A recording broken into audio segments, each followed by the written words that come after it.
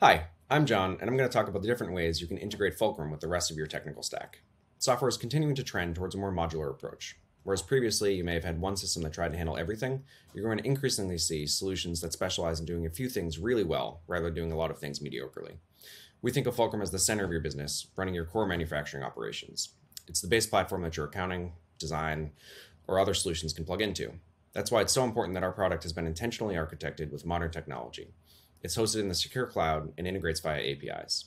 I'm going to show a few other ways that Fulcrum connects with other systems. The most common way is through our standard integrations to other cloud-based systems. While there's only 4 shown here, if you jump over to the integrations page on our website, you can actually see a sampling of other systems that Fulcrum connects to.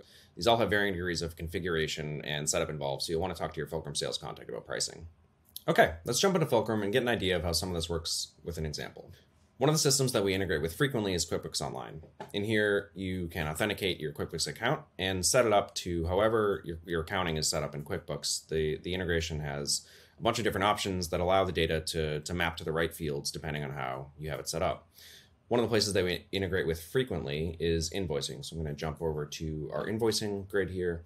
And here's just a list of invoices in the system, and we're going to find something that's been shipped but hasn't been issued yet. And so here there's an order that has been shipped, but without an invoice that has actually been issued to the customer.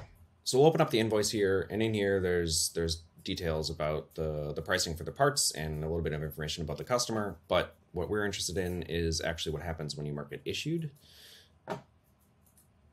And so this will kick off a live integration that pushes any invoice information and customer information to QuickBooks. And so if I jump over to our QuickBooks account here, this is the list of recent invoices, and if I refresh it, the Fulcrum invoice has showed up and has been associated with whatever accounting codes you have set up in QuickBooks. Okay, switching gears a little bit here, we recognize there are parts of your software stack that are not cloud-based, either they're on-premise software or just desktop applications. And for those types of systems, we try and offer easy import and export options. So as an example, I'm going to actually import a BOM from a Solidworks pack and go file. So in here, I can create a new import, and I can drag in an export from Solidworks. And this should just take the pack and go file, build out the entire BOM, attach all of your system drawings, and when I actually click import, it will create that entire BOM and routing in Fulcrum. And in the opposite direction, if you need to get data out of Fulcrum from pretty much any grid in our system, you can export the data. So for example, if I go over to our sales orders grid, there's an easy option to just export the data.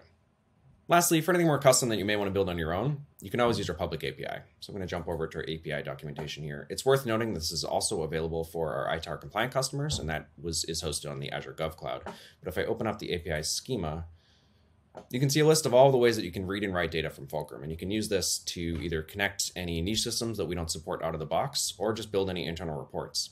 This API is continuously being built out with new endpoints and functionality, and so the list you see here is really just a subset of what you can do with it. Okay, we've covered a lot of different options here. I hope this gives you a better idea of how Fulcrum can connect with the rest of your systems. For more information, please check out some of our other videos.